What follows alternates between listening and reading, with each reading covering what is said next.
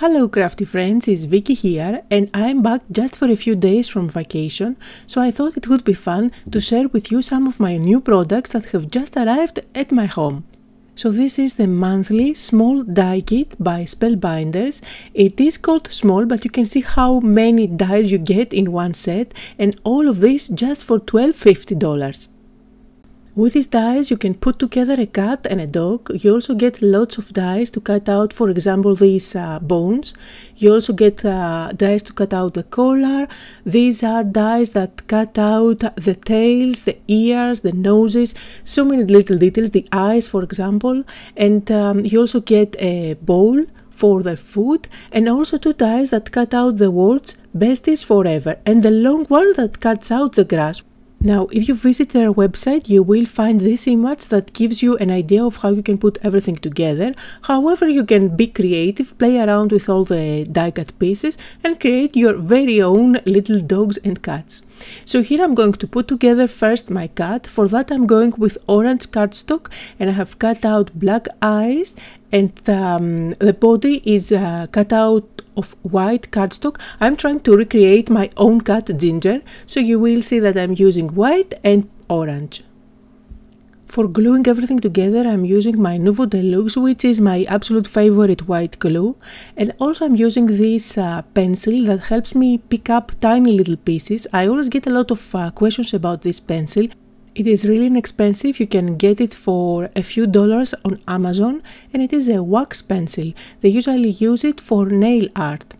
So here I'm adding a bit of white at the end of the tail just to recreate my cat, and I'm going to stick that down. I always like to add a couple of white dots at the center of the black eyes. It really brings those creatures into life.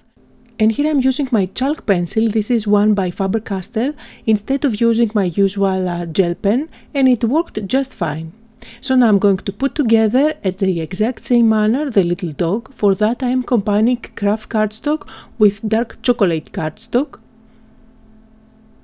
And I'm not going to keep the dog monochromatic, since this is going to help all the little elements stand out, and it's also going to give some more character on my dog. And as you watch me putting this dog together, I wanted to let you know what I have been up to with my life.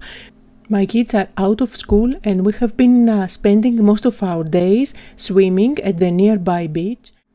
However, I have so many new products arriving at home right now, and I thought I should make an effort this week to film a few videos to share these products with you guys. So here I used a circle die to cut out 3 windows, and on two of those windows I'm going to nest inside my 2 pets, and one of them is going to be a shaker window. So here I'm adding some tape adhesive all around the window. I'm going to stick down a piece of acetate.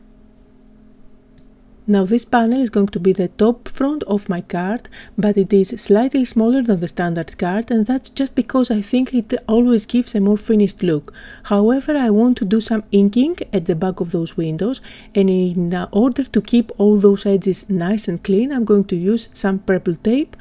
And of course you don't have to throw away this purple tape once you carefully peel it off. You can always use it for more projects. Now I'm going to use my Distress Oxide inks and add some color behind all those windows.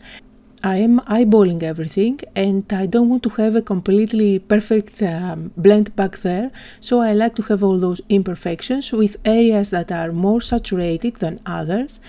And you can see here the finished look. I kind of followed the rainbow order, so yellow, green, blue, and these are going to provide a great background for my elements.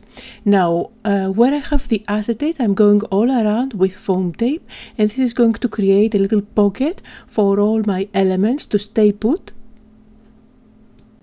And I also used the dies to cut out the bone and the fish bone, which I think are absolutely adorable. I'm going to place them as shaker elements where the yellow window is, and I'm also going to add some gems. I have enough foam tape at the back of this panel, and I'm going to lay it directly on top of my card base.